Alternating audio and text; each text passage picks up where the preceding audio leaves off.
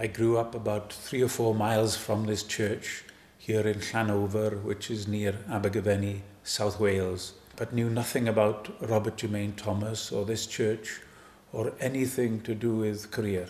I was living in America at the time.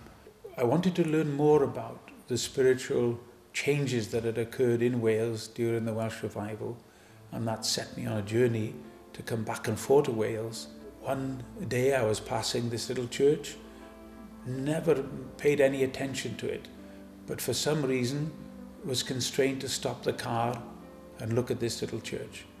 The door was open, I came in, and I thought, this is strange, seeing Korean or Far Eastern tassels on a pulpit, a photograph of a young man, a map of Korea.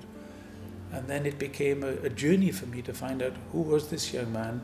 My husband came home from Wales and he said, oh, I've got this really great story and you might want to write about it.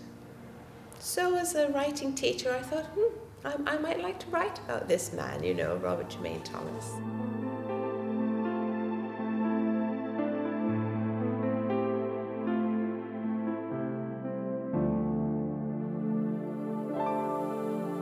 Robert Jermain Thomas was born in Rhyadr, which is a small town in mid-Wales. Robert's father, Robert Thomas, had been a minister in Glandor, Swansea. A good number came to Christ under his ministry. He came here in 1847.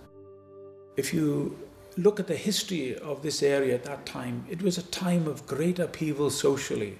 Children, mostly around here, had a very poor life, but Robert's life here in Llanover was very much one of privilege. He was a bright boy, and we think possibly with the support from Lady Llanover, who had established a private school in Llandovery. Robert got to that school when he was about the age of 12 or 13 and matriculated.